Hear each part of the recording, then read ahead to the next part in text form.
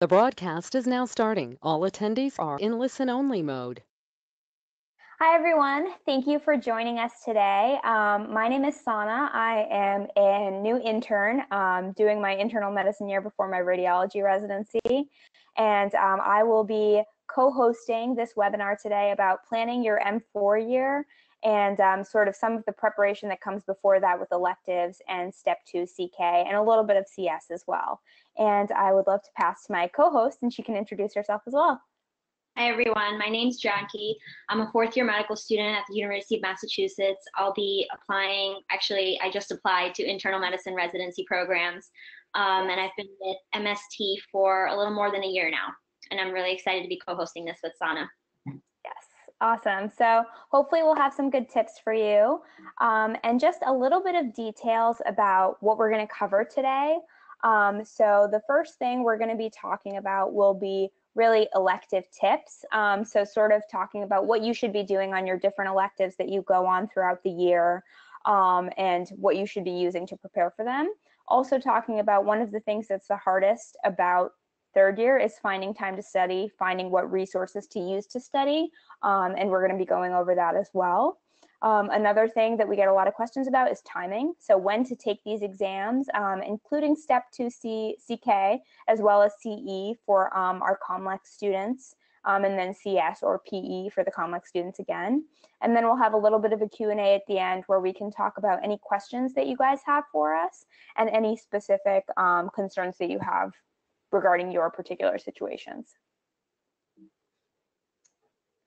And just some logistics about after the webinar. So we do have a survey that we really would appreciate if you could fill out. We really take all of your feedback very seriously, and we hope that all of the feedback you give us will be used towards making these webinars better in the future and finding out how we can best provide content that's useful to you and is an actual good use of your time. So let us know if there's anything in particular in the survey. We would love for you to fill that out, and the link will be in the chat below. And then, of course, at the end, we'll have the Q&A, as I mentioned. We'll stick around about 30 minutes after we finish our content, and we'll pick all of the questions that we think are broadly applicable to everybody and sort of go from there. And as we sort of go through the webinar, when Janki's talking, when I'm talking, we'll take turns sort of answering the questions in the chat, so feel free to throw them into them as we're talking if you think of something off the cuff. This is what I just said. So basically, if you have questions throughout the webinar, feel free to just type it in. It'll come up, and then we will answer them sort of as we go or towards the end, based on what we have time for. And if you have more specific questions regarding your personal situation, then please feel free to ask for a personalized consultation and email us. All of our contact info is readily available, and we'll have it up at the end as well. All right. Okay. We'll just dive right into third year and what the goal of third year is. So ultimately, all the clerkships, the core clerkships that you go through during third year is to learn how to take care of patients and to learn as much content as possible from your patients.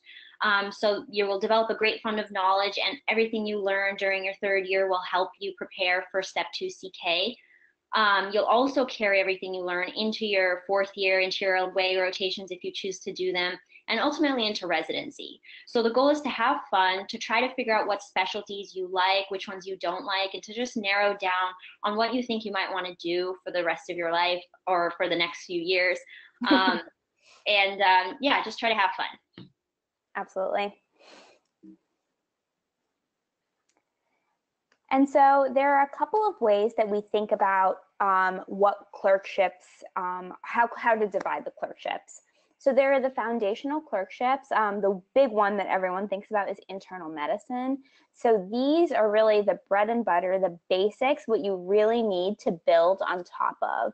And so there are some philosophies in terms of when you should do different clerkships and what you should be taking from them. Internal medicine is one of those that would really be very essential to take towards the beginning of your clerkships if possible, to sort of lay the foundation for the rest of third year and lay the foundation for fourth year and residency beyond.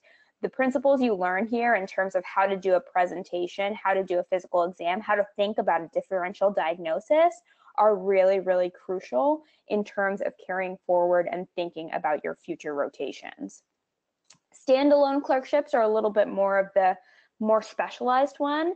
OBGYN is its own world. You will never think about labor and delivery except when you're on OBGYN. You will never think about sort of fetal heart monitoring until you're on OBGYN, and you won't think about it afterwards. So really having these isolated different clerkships that have very discrete and different learning goals than the rest of your year.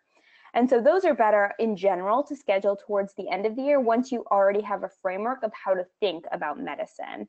And so really push those later, OBGYN, pediatrics, some of the surgical subspecialties as well.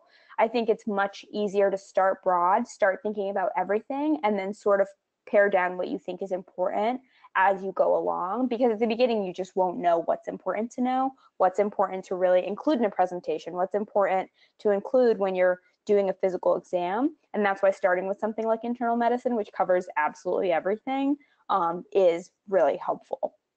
And so the big thing is that these standalone ones, because they're a little bit later, it's easier to be good at them, and it's a lot harder to be really strong in OBGYN if you're doing it as your very first rotation. By no means is it not possible. You can absolutely be great, but I think it's a little bit easier when you have that foundation. And then one other thing that we like to mention, family medicine. So some schools have required family medicine clerkships, some do not. At my school, Jonky and I went to med school together. At our medical school, we did have it as a required clerkship. And so the shelf is very, very difficult. And so it's very difficult, and it's also very great in terms of practicing for step 2 CK. So that's another one. Even though it is a little bit more foundational in that you cover everything, it's helpful to have closer to when you're studying for step 2. Any other thoughts on that stuff, Jonky? Just to add to the family medicine, I think family medicine might pull a little bit from OB, a little bit from pediatrics, a little bit from internal medicine. So it has a little bit of everything, which is why the shelf is so challenging and why it is great prep for step 2 CK. But we'll get to this too, but regardless of the rotation, it shouldn't affect anything severely. So yeah, don't worry too much about it. So on that note. Yeah. So if you don't get the ideal order that you want, that's totally fine. I would not stress about it because you can make the most of any rotation no matter where it is in your schedule. However, we do like to say that when you are thinking about the order you want to do your third year clerkships in, try to put the specialties you think you might want to do a little bit closer to the beginning and save the ones that you have probably ruled out for the end. So you can figure out if you actually like the things you were thinking initially. It's totally fine if at the end of your third year you love a rotation and decide to change your mind. I know that happened to Sana and it worked out for her. So she's an example of it really doesn't matter what order your rotations are in. But as we reiterated, if it's possible to do medicine at the beginning, it's a great foundation for the rest of the rotations. You learn great presentation skills. You get a little bit of everything about how to take care of adults. And so it is helpful when you move on to the rest of your rotations. Yeah, absolutely. So exactly what Jonky said. And the big thing really is don't worry, it will be fine no matter what, but to whatever degree you have some level of control. And I know it's probably not a lot. Just, think about the fact that it'll be easier to set up a ways if you need to. It'll be easier, not impossible by any means, but it'll just make your life a little bit easier if you figure it out earlier. But if you don't, that's also fine. Okay, so trying to maximize your study time during clerkships, which is one of the biggest stressors I think medical students have when they go into third year and their time is not their own. So you will be going into wards from 6 to 6, 6 to 7, and you'll be thinking, how do I incorporate any kind of studying when I come home? So what we like to say is that you have to prioritize learning that will be active learning. So that includes Q banks, flashcards, not just reading and trying to absorb that way. And unlike step 1, where we had one book that had all the information we needed, there's a lot of different resources for shelf exams and for CK. And we will get to that a little bit later. So don't worry about that right now. But the main thing is that you will need to carve out time every night to do a little bit. It's not a good idea to save everything for the week before your shelf exam or even the few days before your shelf exam, because that is when it gets extremely overwhelming. So if you carve out an hour a night to do a little bit, or even if you have downtime during your actual rotation, I think it will be really beneficial when you get to the exams. And I actually downloaded the UWorld app on my phone and was able to do a few questions during lunchtime or when my residents didn't really have anything for me to do. And again, we'll talk about the specific resources, but it is going to be difficult, but you just have to prioritize a little bit of time every day and set it aside. Yeah, I think really to echo this, I personally, and what I've talked to a lot of my students about is it is such a shift in how you study from step one. And I think it's really, really challenging because most people have a 4 to 6 week dedicated study period for step one, where they're doing nothing but study. They're able to spend their entire day devoted. And if they get distracted for an hour, that's okay because they have the rest of the day when they're studying for step one. When you are studying for step two and your shelf exams, it's really difficult, and particularly because you come home, you're exhausted, and then on top of that, you have to do another set of UWorld questions. But really, I think the key is just keep going a little bit every day, exactly like Jonky said, and go from there.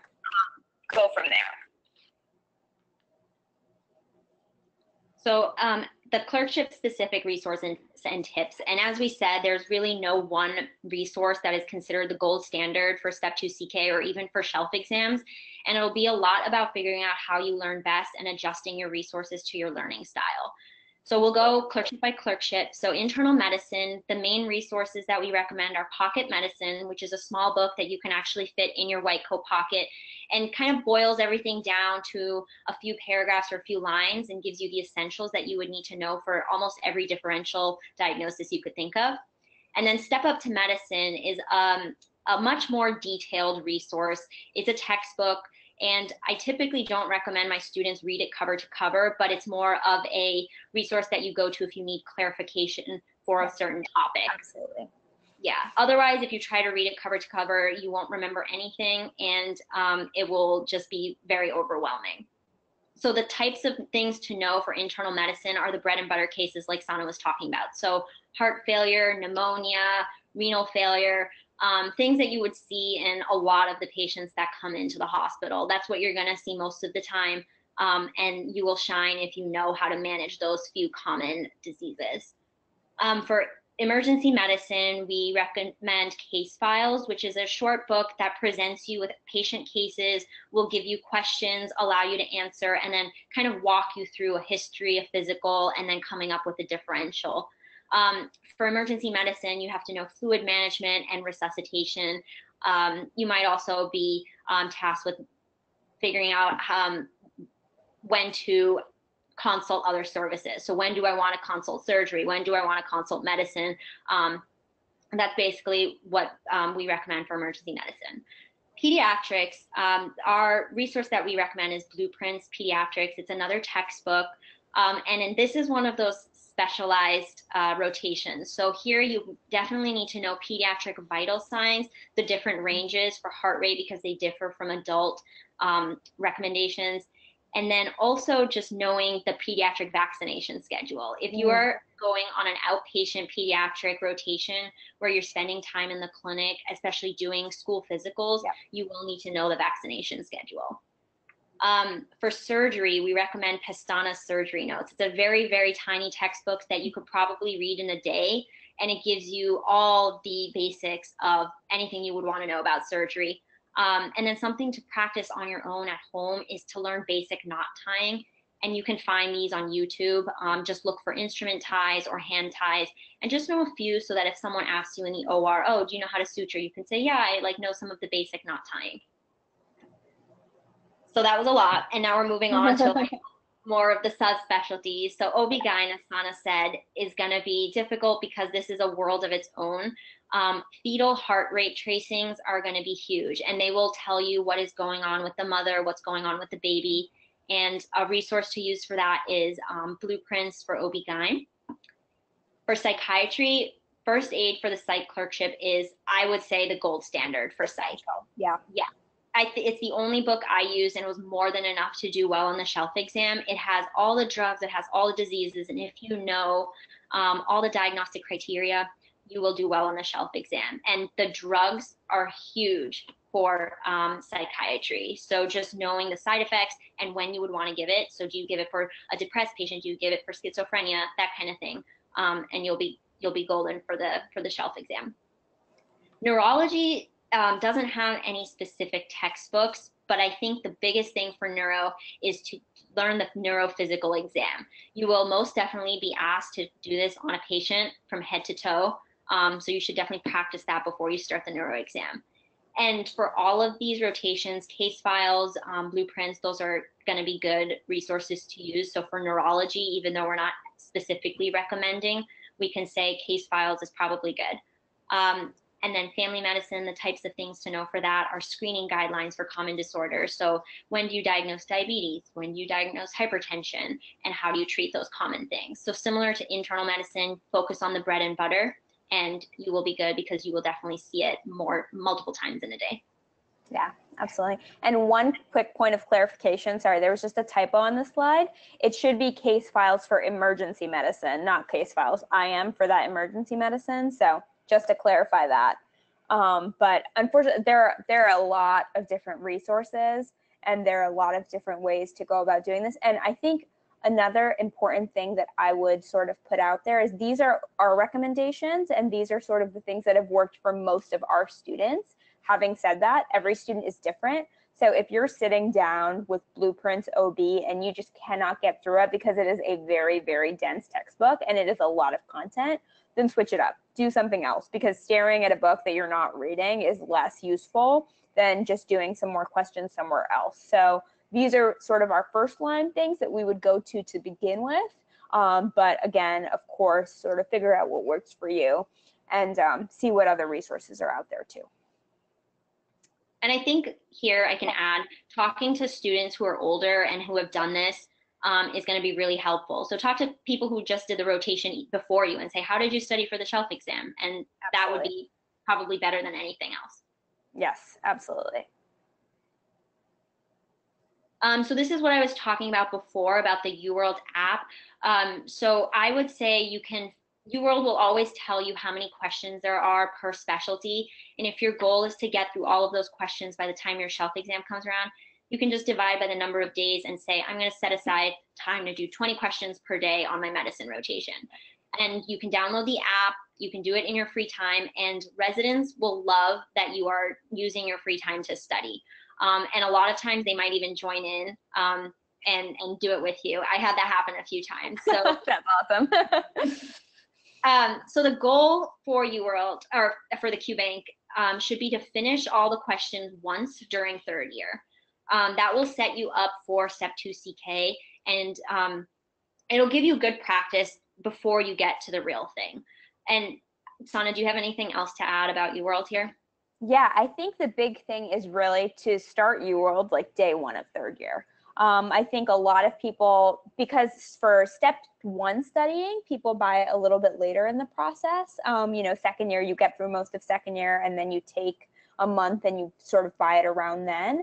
I think it's really important to get UWorld right away and sort of chug along at it every single day throughout third year, as Junkie was saying, because this is a much more longitudinal one, this exam, because this is going to be A, useful for all your clerkships, and B, useful for all of your Step 2 CK studying. So this is not just a CK resource anymore. This is not just an NVMe resource. This is a resource for every clerkship throughout the year. So I think it's really important to get it right away. And the same rules apply. The same rules that I tell my students in regards to Step 1 studying, do it timed, do it whatever, make sure you're doing all of those same things as you get closer to your test day. If you have some downtime during your medicine clerkship, then by all means, feel free to do some in tutor mode.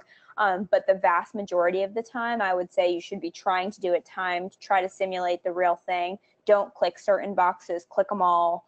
And well, if you're on surgery, only click surgery, but within reason, try to really do it as if you were doing the real exam, because that will be what gives you the best results.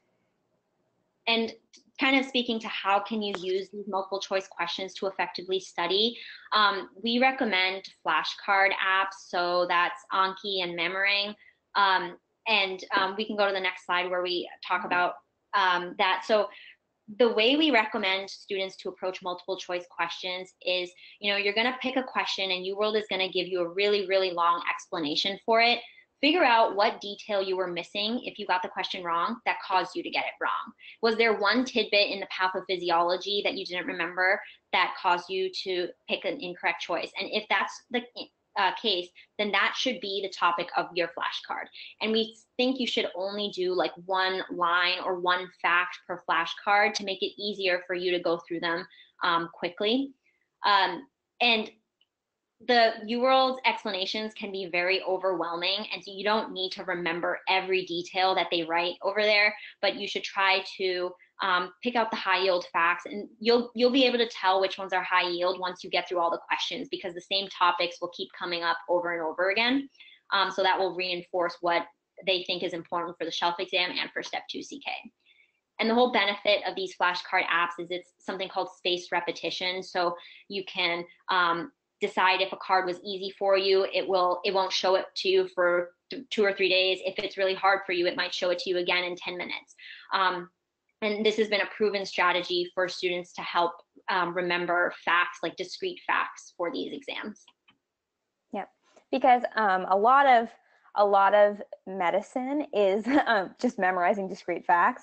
And so, of course, there's a lot of conceptual thought processes and sort of like branches of differentials that you have to think about. And there are a lot of algorithms that you're going to be learning third year, which is very different than the thought process that goes into second year in terms of, okay, stable, unstable, and then a different branch point. There are a lot of branching algorithms that you're going to be getting used to learning, but there are also still a lot of facts, a lot of just straight up memorizing. What is the cutoff? What is the criteria? What is the definition of this? And so for specifically these resources are really, really useful.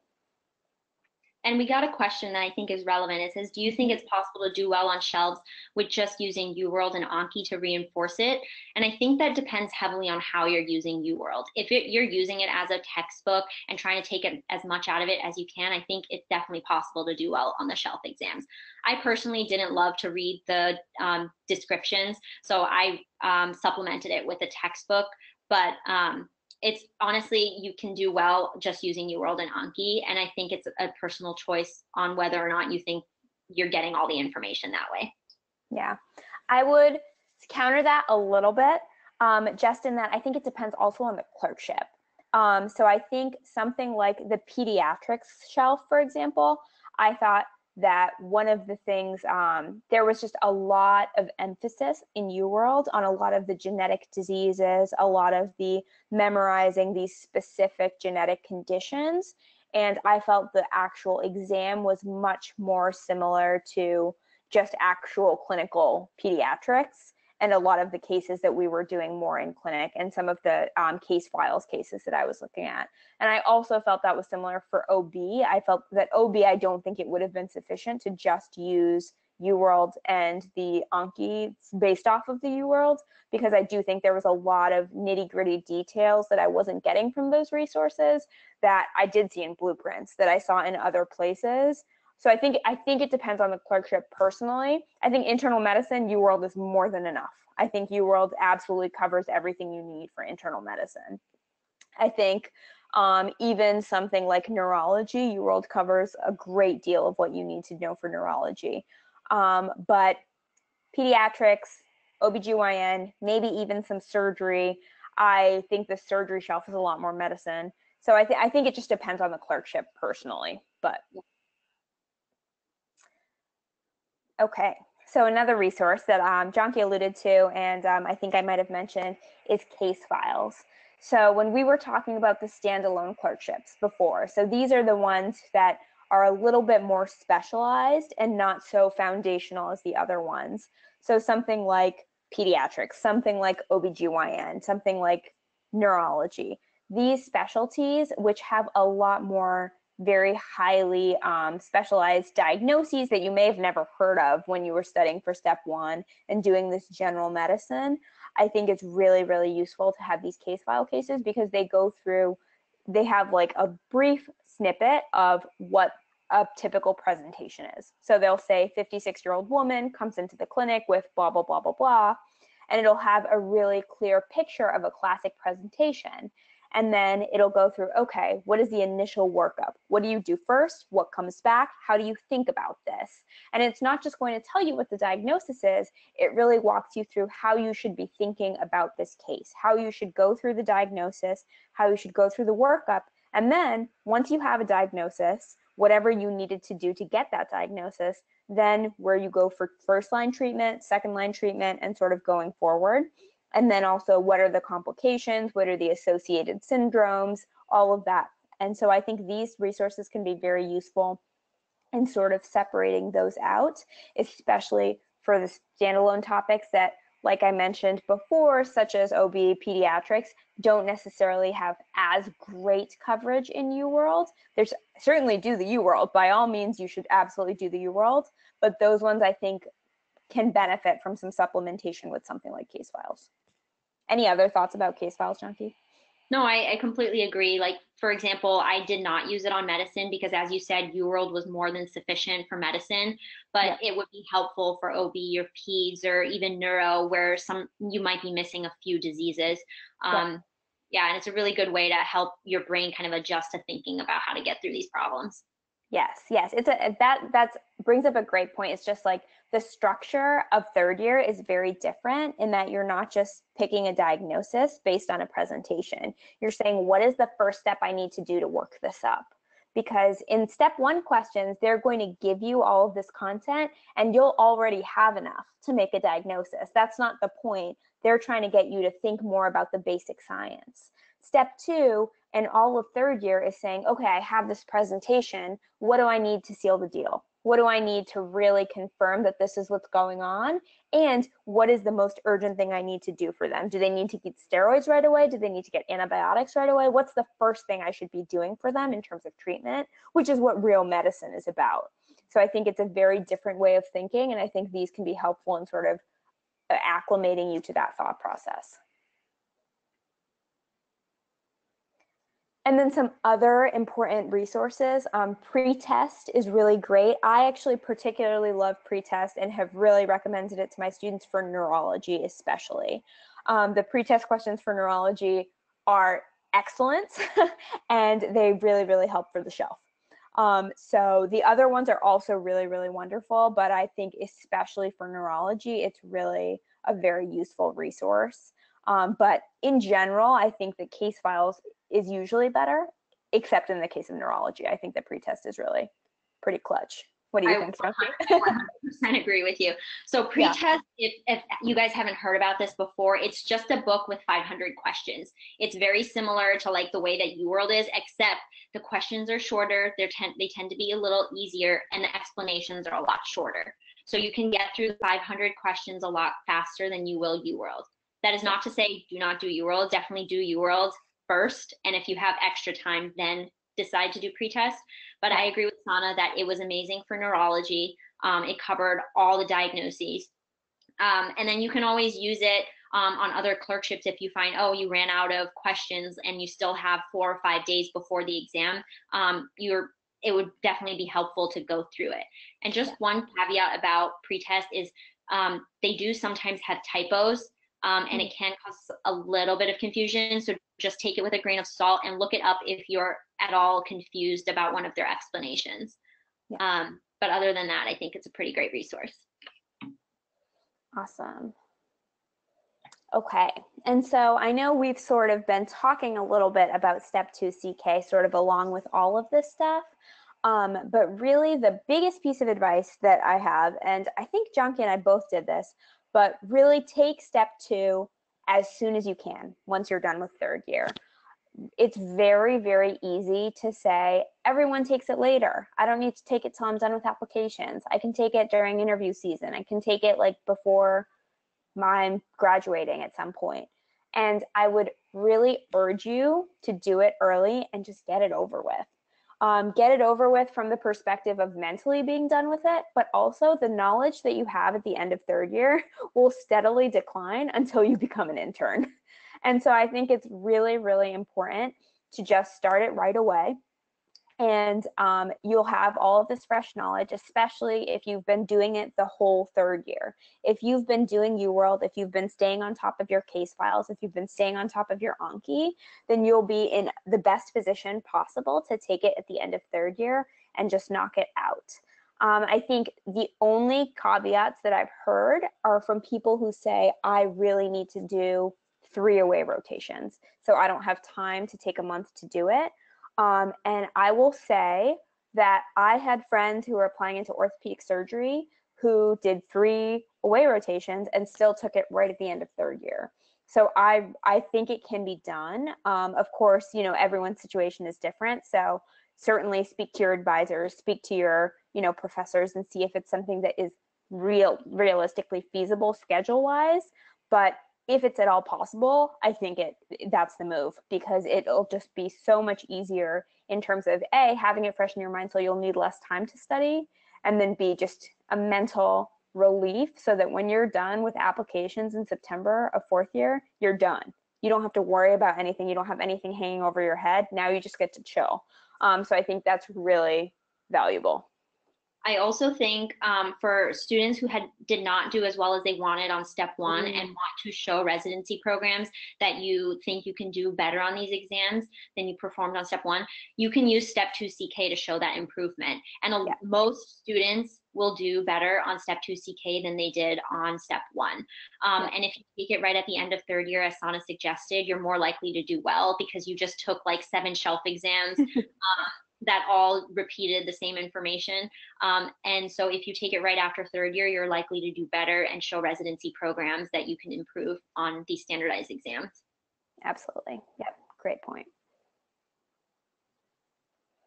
So one of the questions we get a lot is, how much time do you need to study for step 2 CK? There's that typical trope of, you know, 2 months for step 1, 2 weeks for step 2, and a number 2 pencil for step 3. We do not recommend that.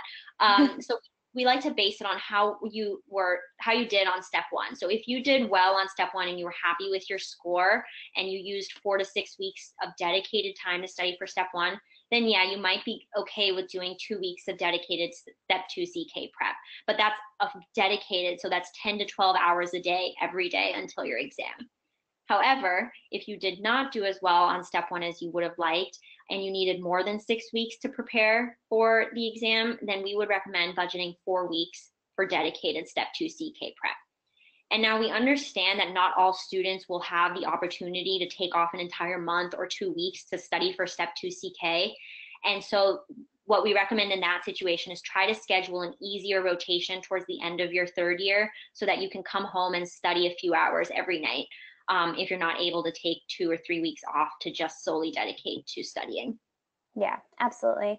And I think the other point of that is just hanging over it is that if you needed more than 6 weeks to prepare for step 1 and you didn't do as well as you would like, I think we budget the full month, A, to sort of fit your schedule and fit sort of the best ways that you prepare if you need a little bit more time to prepare, but B, so that you have more time to do exactly as Junkie said, do better. We want you to do better on this exam. We want you to show the residency programs that you have the potential for growth. And so I think that sort of serves 2 functions in taking that month, again, if possible. And I think that another thing that I personally did, because I finished third year and then I did my medicine sub-I, and because I hadn't done medicine since October of my third year.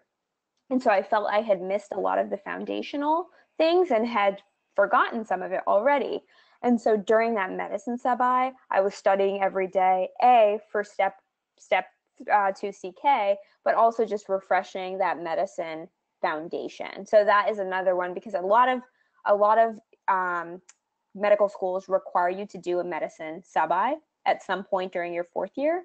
So that might be a good time for you to do that if you feel like you've forgotten a lot of the content, because internal medicine is what step 2 is all about. It is really just very foundationally internal medicine. Of course, there will be peds, of course, there will be OB, but proportionally speaking, it is vast majority internal medicine. So if you need to do a clerkship, and if you feel like you might have forgotten a little bit of your internal medicine foundational stuff, that could be a good clerkship to be studying for step 2 during. And what we like to recommend to any student is to always test where you're at before you take the real thing. So you have to have at least one NBME practice exam. If you don't have time for anything else, at least schedule time for one, just to know if you're in your target range before you take the real exam. If you are aiming to beat your step 1 score, which most of us are, you should take all the NBME practice exams. They are really great resources. They just give you additional questions and additional practice, and really they help you with the timing of the test, which is also going to be really big. And one thing to mention here also that we didn't mention before is the NBME also releases practice tests for shelf exams. And they release 4 per every clerkship. So if you feel like you want to know how you're doing, you can take one of those NBME shelf exams for, I think, about $20 and get an idea of what you're scoring. Yeah, I think that is really, really crucial. We, at least at UMass, I did like all of them before every shelf exam, because I think that was really the best resource in terms of replicating what the exam would look like. And you know, when you were studying for step 1, you took NBME practice exams. The shelves are just like that, just shorter. So really make sure that you practice on the actual software and the actual from the same question writers that wrote the exam. So definitely do those. And if you're tempted to reschedule step 2 CK, I would think critically about why you want to do it. If you were exhausted after a rotation, or you really did not get any time to study, then maybe it's a good idea. But other than that, I think the sooner you can take it after 3rd year, if you've had a quality amount of time to study, then it's probably not good to keep postponing it, because as Sana said, you will continue to lose information, and you'll be surprised at how fast it goes away if you're not doing it every day. Yes, definitely. I was very surprised at the beginning of intern year at how much I had lost. Another great question that we just got was, do we use practice shelf exams when studying for CK? And that's a great question. I think in general, I was surprised at how detailed the step 2 CK was in comparison to the shelves. I thought, oh, it'll be like the OB shelf light and it won't be as much detailed OB, which was not the case. They still had pretty significant details. Having said that, I don't know if you'll have the time is really the limiting factor. I think it makes more sense time-wise to stick with the UWorld, make sure you're doing all of the UWorld questions, go through the OB questions specifically, and go through first aid for OB, or the OB section of step 2 first aid, and really make sure that you've refreshed your knowledge there. If you have time to go through the practice shelf exams, great, by all means, but really I think it will be more useful to do the NBME practice CK exams and see how much OB is there and sort of apply that moving forward. So if you have time, absolutely, I think it's useful because there is a fair amount of heavily detailed content on CK. It's just a matter of time, in my opinion. Any thoughts, Donkey? Yeah, I agree with you. I was just going to say, if you find that you're consistently weak in one subject, then maybe you can set aside time to do those practice shelf exams. But agree with Sana that you're most likely not going to have time if you're only setting aside a few weeks to study for CK. And generally, you'll probably have a bigger score increase if you can improve your internal medicine knowledge than if you can do any other field, because it's more than half of the exam. Yep, absolutely. All right, and so the other question is about step 2 CS. So step 2 CS is a question that a lot of people ask, how much time is required to study for it, and it really depends on each individual person. So step 2 CS is it's an OSCE based exam for those of you who don't know. So there are, I think, 5 sites in the country where you have to travel to, and you take basically an OSCE where you go into a patient's room, you have standardized patients in the rooms, and they give you a presentation of, oh, I've been having chest pain. And then you'll sort of talk to them, get their history, and then get a little bit more review of systems, relevant physical. And then you go outside and you say, okay, these are the things on my differential. These are the first couple diagnostic things and the first couple management things that I would want to do for this patient. And so it's much less rigorous than step 2 CK. It's much more clinical medicine in terms of what you're seeing day to day on the clerkships. And so the differentials are pretty straightforward. So for chest pain, you think about the classics like MI, PE, like any sort of musculoskeletal thing. And so those are things that you know just by being on clerkships for a year. So I would say really very minimal dedicated study time. Having said that, it is true I believe in the past it was something like 2% of people failed this exam, and that number has gone up marginally. I think maybe from 2% to 3%, very marginal, but it is true that there has been an increase in the level of failing of step 2 CS. So I will say that this is not something to not take seriously. So I would still spend time to study for it. But I certainly don't think you need 2 weeks to sit down and study just for step 2 CS. I would take maybe an afternoon a week to just go through cases, make sure you know the basic differential for any sort of the big chief complaints, but really not something you need to spend a ton of time going into hardcore diagnoses about. The other thing that I would mention about that is that it is very important to sort of review the format of the exam. So a lot of people walk into this blind. By no means do people sort of necessarily spend a lot of time going through this. And there are a lot of people who just walk into this exam. I do think just even the night before or the week before, go through the timing, how much time you're going to have in the room, how much time you're going to have to sort of foam in, foam out, what layout to expect the questions to be in, what layout the actual computer setup is in, and just be aware of sort of how the logistics of the exam go, because you don't want to have to wait 2 or 3 stations to sort of get in the groove, because that's half the exam. So you really want to make sure that you jump on it from the beginning. And the big resource for this is there is first aid for USMLE Step 2, and they have a couple of different types of cases, but the big thing is this is presented to you as patient walks in with chest pain. What do you want to know? And so then they'll give you the relevant first details to sort of build a differential, the first things on their differential, the first diagnostic steps. So it has a lot of great initial chief complaints, and it's really all the classic stuff: chest pain, shortness of breath, headache, sort of GI bleeds, very, very classic presentations that anyone who's gone through an internal medicine rotation should see. Anything to add on step 2 CS, Jonki? I think that's pretty much it. And one thing to mention is that you get 10 minutes to write a note, which is what Sana was saying about recording the history, what you found on the physical and your differential. There, you can go online and type in like USMLE Step 2 CS note or something, and it'll pop up with the actual interface that they use for the note for Step 2 CS. So if you want to practice, and you can practice with a friend, just have them pretend to be a patient, give you a history, and then just use 10 minutes to type up what you think is going on. Yep, very, very useful resource. Okay, so switching gears a little bit. So I know we covered a lot of stuff for third year and sort of planning and taking Step 2, CK, CS, all of that. And then once you're starting to think about fourth year and electives, big things, most of the electives that you take at most medical schools will happen during your fourth year. Some schools allow you to take a few electives during your third year, and certainly you should take advantage of those, but most of the time it will happen during fourth year. What I will put a brief plug out for to everyone sort of who has any time during their third year is anything you think you might even have a hint of interest in, spend a week in it. Spend some time actually doing it and really devote yourself to it. A lot of times it's very tempting. You know, internal medicine, surgery, the core clerkships are really exhausting and you're working really hard, and it's very tempting to sort of do an easy elective and sort of not try to think about it. But this will really help to shape what you might spend the rest of your life doing. And there's really nothing more important than figuring out what your specialty is going to be.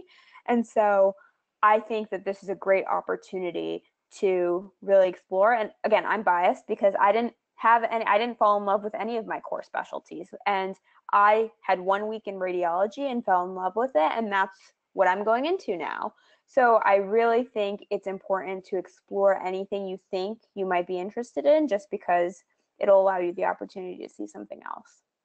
And a lot of program directors, on pretty much all of my interviews for sure, everybody asked me, how did you discover this field? And like, tell me about some of the fun things you did during medical school. Tell me about why you randomly decided to do an elective in this specialty. Tell me why I see this random thing on your transcript that's not a requirement. And so it's a big focal point of conversations, and it's not really a great answer to say, oh, I just want to chill for a week. So really try and put some thought into what you're going to do. I'm not saying you have to kill yourself and do an ICU week just to do an ICU week, but if you're interested in the ICU and you think that might be something you want to specialize in, then yeah, it might be a little bit of a harder week for you, but it's worth it to figure out if that's something you could spend the rest of your life doing. So I think it's really important to take advantage of these weeks and to sort of explore anything that you're maybe interested in, do it early, and that will make your life easier down the road. All right. And then aways. So away rotations, they're very variable based on the specialty you want to go into. So for a lot of specialties, internal medicine, for example, is sort of the classic one. It is absolutely not necessary to do an away. And people say like, oh, but if I want to go to like the greatest program in the world, like, should I do an away there? Like, no, you don't have to do an away. I don't care. Like, it doesn't matter. You do not have to do an away. However, if you want to go into dermatology, you really have to do an away. So derm, surgical subspecialties like ortho, urology, like ENT, emergency medicine, all of those you really unfortunately do have to do aways, and you have to do multiple aways. Emergency especially, I think they have a special type of letter called the SLOES. I think it's like standardized letter of evaluation is what it stands for, and you have to get those letters in order to be able to apply into emergency medicine. And aways are important for a number of reasons. A, to check out specific residency programs. So if you really want to go to one program in particular for any special reason, then it makes sense to do an away. For myself, I really needed to be in Boston. So I did an away in internal medicine in Boston because I was like, I need to show that I'm committed to this place. I have to be here for personal reasons. And so that's why I'm going to do an away here. There's really no other reason you need to do an away there. Otherwise, another big reason you could do it is, as I mentioned, geographic region. Like I said, for me, it was one specific city, but a lot of people, the way I've heard it described is they do it to open up an area of the country. So if you've lived your whole life on the East Coast in Massachusetts, gone to medical school in this one place, but you're interested in going to programs in Texas or programs in California or programs in Ohio, it's really important to show those specialties that I'm willing to move because they care about that. They want to see, are they legitimately going to come to my program? Are they actually going to consider matching here? And are they going to rank us highly, to be perfectly blunt? And so by going to different areas, if you do an away in California, that opens up the West Coast. It shows I'm willing to spend a month here. I'm willing to show you that I can come out here, and really opening up the different areas to see that you can do that. And then also, as I mentioned, so for emergency, the letters of recommendation are really important. But again, like I said, if you have one particular program you really want to go to, then it's helpful to get a letter from them. People will carry more weight in letters from people that they know than people at your institution that they might not know. No matter how great the letter is, there's something extra if they know who it's coming from. So I think that can be really valuable too. So again, generally, it very much depends on the specialty you're going into. Having said that, there are certain exceptions in that if you absolutely need to be in one place, then I don't think it hurts. But aways are very tricky because 4 weeks is not a lot of time to show like the extent of your knowledge and the extent of your capabilities. And certain people thrive in it and certain people don't. And sometimes you can serve to hurt yourself if you don't stand out. So just something to keep in mind.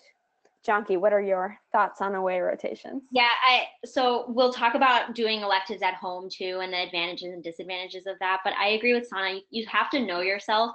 If rather than thinking about these competitive subspecialties, I'm talking in general about like internal medicine, pediatrics, psych, the ones that don't necessarily require them. Yeah. I think you have to know yourself before you decide to do an away rotation. If you are the type to kind of be a little more timid, take a week to warm up to your team, maybe it's not a great idea to do an away rotation, because when you do 4 weeks at a different institution, you always have to be on, you have to hit the ground running, and you have to keep in mind that their electronic medical record system may be different than the one at your own school, and you'll be catching up to the other fourth-year students who have already worked on that system.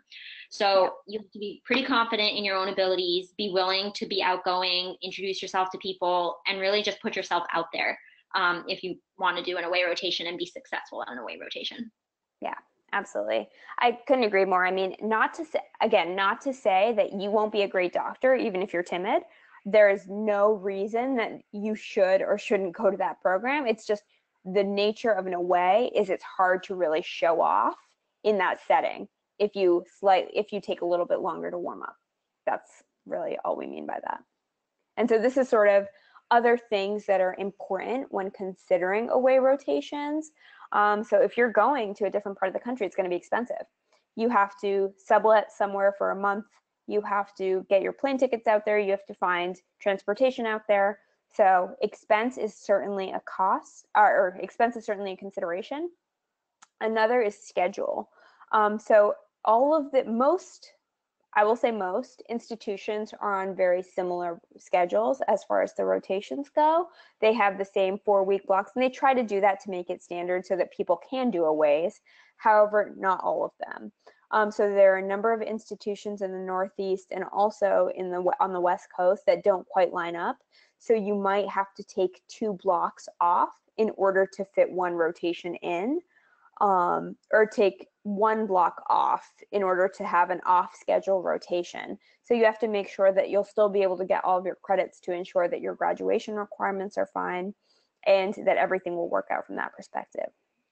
Depending on the specialty and depending on the program that you're going to, doing an away does not guarantee an interview. At some places it does. At some places, if you get an away, you get an interview, but that is certainly not the case at all places. And so I think that it's really important to keep that in mind and say that you still have to do very well. You still have to, as Jonky said, always be on, and really try to put your best foot forward, but not to get complacent, I think is the best way to put it. So switching gears a little bit, we'll talk about doing electives at your home institution. The counter argument is it's very easy to schedule. You can drop them, add them kind of on whim if you want to. Like there's been electives that I've changed 2 weeks before I'm supposed to start. You will also have a greater variety of what types of electives you want to do. So away rotations typically will have a few things that they offer for other students to come and do, whereas your home institution will have multiple things within each subspecialty that you can likely test out if you want to. The other thing is that the grading system, you are already used to it, you know it, whereas when you go to an away institution, you are not necessarily sure what they're grading you on. And how strict they are. And this is sort of what we talked about before as well, but if you're a little bit shy and you take a little bit of time to warm up to people, doing it at your home institution where you already know the system and you know the people is probably helpful. And the other thing about staying at your home institution is most away rotations are typically heavily clinical. So you will be working with patients day in, day out. At your home institutions, you can do easier electives where you might get to try something in like public policy or do something that's not necessarily requiring direct patient contact. And if you're interested in things like that, that's another advantage to doing a home elective. You can also schedule research time and things like that. Yeah, I think another great point that Jonky just makes there is that 4th year is one of the last times that you'll have the opportunity to really explore anything you're interested in and have the time and the resources to do that. So if you're interested, as Jonky was saying, in public policy, or if you're interested in doing global health, really having the chance to explore those interests during 4th year and having the chance to schedule that. 4th year is also, there is a lot of work that goes into the first half, and preparing all of your things for residency, but the end of it and really exploring all of these other options is a great advantage to having the system the way it is, because I think that a lot of institutions really allow you to explore any interest that you may not have had time for, and you may in the future have less time for. So really to, grow you as a person and not just have to focus on clinical care all the time is a really great option. Scheduling. So as we mentioned, it really is important to plan ahead, and it will save you a lot of struggle. So a lot of away rotations, VSAS is something that you will, if you are not already, become very well acquainted with if you're thinking about aways, become familiar with.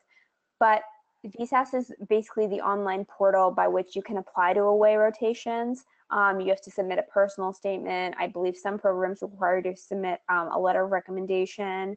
Sometimes most of the time, you have to submit your transcripts as well, etc. Pretty standard application process. But I think it's really important to start thinking about this early. So I would say the December, January of your third year, start to make a list. Where do you want to go? What parts of the country might you want to go to?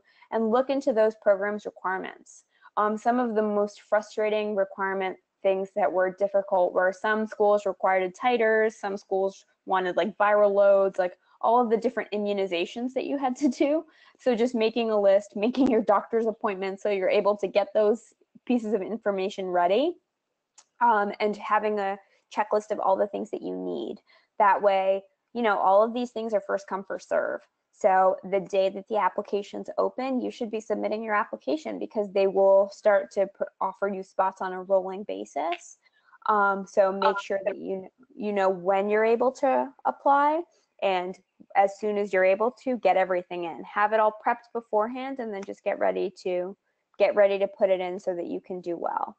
And then it's also important to have an idea of if the specialties and the rotations that you're applying to are competitive, because if you want to do 2 aways in something that's very competitive, you might need to apply to 6 places in order to get those 2 aways.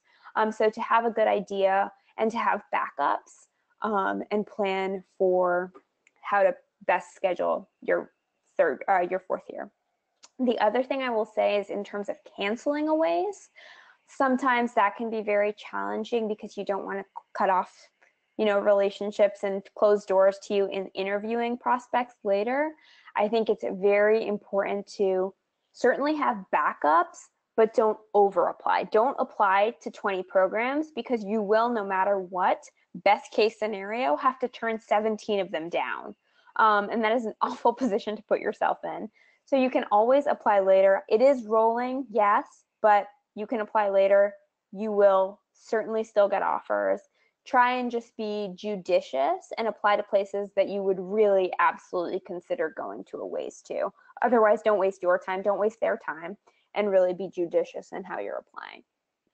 And then the only thing we do want to specify as different is that for international students, there may be different requirements in terms of what you need in order to be able to rotate at other institutions.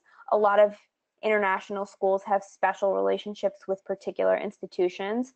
So there are a whole bunch of steps that you'll have to take in order to get around that and go to other institutions that are out of network. And unfortunately, there are a lot of additional charges. So just to apply to rotations, sometimes to do rotations, they'll charge an additional fee to take international students. So it's something to be aware of. It is sometimes very cost prohibitive. So just do your research, see what institutions require it, and make sure you plan ahead of time. Again, I would say December, January is when I would start looking at this stuff, and get an idea. Having said that, just backpedaling very slightly, if you don't know what you're going into in December, that is totally fine. I did not know in December what I would be going into, and you can apply later. And as I mentioned, you will still get all of the opportunities. Like I said, some places open in February, some don't open until April and May. So really, it's completely fine to take your time in doing this. But if you know early, then plan as soon as you're able to. If you don't worry about it. First, figure out what you're doing, The rest of it will come when it comes. The most important thing is to figure out what field of medicine you enjoy, and everything else will come and fall into place after. All right, so we gave you guys a lot of information, and it was a huge variety of things. But we'd just like to end by saying, you know, you've made it this far. Just keep in mind that you've accomplished a lot, and it's helpful to keep an open mind and stay optimistic as you continue in this process. Use your support systems, use your friends, your other students on the rotations. They're your sounding board, and they will help keep you sane throughout this process. And just be confident. You usually know more than you think you do, so trust your instincts. And just try to have fun with this, because you know you went into medicine because you loved it, and try not to forget that as you go through third year, fourth year, and eventually to residency. Absolutely. I think really the big thing is you are on your way. I know it's a long road, but exactly as Donkey said, really just keep having an open mind, one day at a time. And then I always used to have, I think I had like a calendar on my list that I was like, okay, I'm going to work hard for 5 months, then I'm going to chill for like 10 months. And then it kept going down every day. And then it was, okay, then it was 4 months, then it was 3 months, then it was 2. And it does get better, and really just try and focus on what's immediately in front of you. And I know it's really easy to get overwhelmed, but really focus on what's immediately in front of you, and the rest of it will sort of go from there. So we just wanted to end by telling you guys a little bit about who we are and what we do. So we sort of help students from the pre-medical days to all the way through residency. We provide one-on-one tutors for shelf exams, Step 2 CK, CS, CE, and PE for the COMLEX students, and also provide consulting and mentoring for residency applications. So if you wanted to work with us, you'd get a one-on-one tutor. We'd customize a study plan or study schedule for you. And all of the tutoring sessions happen on video like this, so you can do it from the comfort of your own home. And everything's customized to you. And something that's a little bit unique about our company is that we, in addition to the one-on-one tutor, you also get someone from a student relations team who will help you with any concerns that you have. If you're stressing out, if you want to reschedule, if you need a care package, they're there for you, and only you. So we like to emphasize that fact. Yeah. I think one other point I'll make is that what I really love about this company is that we have tutors from sort of all of the same places that we have students. So we have a group of really diverse tutors, and even if I have not dealt with the specific struggles that you have dealt with, there's someone on our team that has. And so really we have people from all walks of medicine who are really knowledgeable and really brilliant and have overcome all of the challenges that face all of the different people in medicine. So I think it's really valuable that we have someone who has dealt with what you have dealt with. And so I think that's really valuable sometimes, just to know what people have gone through. And so now we would love to sort of open this up for our Q&A. So anyone that has any questions, feel free to throw them in the questions box. We'll answer sort of as we go. And just additionally, before I jump into that, I just wanted to make you guys aware of our promo. If you mention this webinar, and if you're interested in a tutoring session, if you need one, then please mention this and you'll get $100 off your trial session. But before that, let's just dive into some questions. So I have one there. So if you're considering a bunch of different areas of the country, if you're considering 3 different states to live in, would it hurt to do rotations in all of those places, or should you stick one and commit to it? What do you think, Jonky? What's your thoughts? I think it depends on where the states are. If they're clustered in a geographic area, as we were saying, like the Midwest or far west or the South, then it's probably fine to just do one away rotation in that area, because again, you're opening that area up and you're showing programs you're interested in living there. However, if those 3 states are all over the country, and you really want to go and stay in one of those 3 states, then it might be beneficial to try to do a few away rotations specifically in those locations. Yeah, I totally agree. I think that I completely understand the question, in that I think it's a valid concern that programs might think, oh, well, he's open to a lot of different things. But I think programs also realize that this process, like nothing is guaranteed, right? Just because you do 3 aways in one state doesn't mean you're going to end up in that state. So I think it's smart to really keep your options open and not to put all your eggs in one basket, right? I don't think it makes sense to do all of your aways in one state and commit to that one program, because you just never know. You might end up interviewing there and say, oh, I actually don't like this that much. So I think it makes sense to do them everywhere and sort of widen the net and sort of see what else is out there, because programs will understand, and I think it will open more doors for you down the road to do in a wider range of places, if they are in fact in different areas of the country. All right, what else have we got here? Any other questions? Junkie, oh, here's another one for you. Ready? Would you recommend doing an away rotation for internal medicine if you have had academic issues in the past, such as failing step 1? So I think that depends more on how you did on your clinical rotations, if you've had any prior to applying for the away, which I'm assuming you have. So if you did well on your 3rd-year rotations, then I think it's perfectly fine to try to do an away rotation. However, if you also had difficulty doing well on your home rotations, then it might not be the best idea to do an away rotation, because as we said, you really need to stand out. You kind of need to like hit the ground running when you get to the place that you're trying to go to. What are your thoughts on that? Yeah, I think I completely agree. I think that failing step 1 is very different than what it means to do well as a doctor, but also as a 3rd-year clerk and as an away rotator. I think it'll just depend a lot more on your personality. If you feel like you were a strong rotator in internal medicine, and if you feel like you have a good grasp of the knowledge, if you feel like you did well in your clerkship, and on top of all of that, you have the type of personality that would thrive in an away rotation environment, then I think it's totally appropriate to do an away rotation. I don't necessarily think you need to do one to overcome something like failing step 1. So I don't think that those things will cancel each other out necessarily. Like, I think if you're worried that the step 1 score will hold you back, and that doing an away might give you an extra push, I think that the best way to counter a bad step 1 score or a sort of less than ideal step 1 score would be a good step 2 score.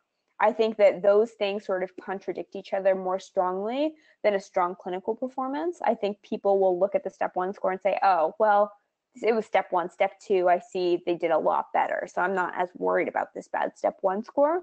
Versus clinical performance, I think people rate a little bit differently. So I think people see those things as disparate. Yeah, I agree. And I also wanted to say something about step 2 CS. You know, if you felt that you were struggling on your OSCEs that your school gave you, or you had a few that you didn't do well on, that would be a sign that you do need to prepare more for step 2 CS than what we recommended. So our advice was generally for people who have done pretty well on OSCEs and are confident in their ability to talk to standardized patients. If, on the other hand, you struggled a little bit, then maybe ask your advisors or mentors to do some practice cases with you and give you some feedback on what you can improve on. And the reason I say that is because standardized patients are a lot different than the patients you will see in real life, and they have very specific criteria for grading you. So just because you did poorly on an OSCE or you're not confident in your ability to talk to standardized patients doesn't necessarily mean you're not great at talking to real patients. It just requires practice and requires you to think a little bit differently and sort of have like a mental checklist, like, okay, I need to foam in, I need to ask these very specific questions about their chest pain. Right. So just do a little more practice if you didn't do well on your OSCEs during 3rd year. Yeah, absolutely. I think that's really good advice. Okay, so if anyone else has any questions, feel free to throw them in. But I think the big thing, just giving sort of my parting words of advice, big thing for 3rd year is really try to enjoy it as much as you can. Try to really figure out what parts of medicine you enjoy, because they are so vastly different. The things that draw people to the OR are very different than the things that draw people to internal medicine or what draws people to radiology. So really to keep an open mind and really explore what you enjoy and really be reflective in that year and try and think back, what moments am I enjoying? What am I taking away from third year, and then sort of carry that into fourth year. Explore the things that you think you might be interested in, and sort of move forward. And then as far as the studying component goes, a little bit every day, I think, is really the key. Just stay consistent. It is a marathon. It is not a sprint.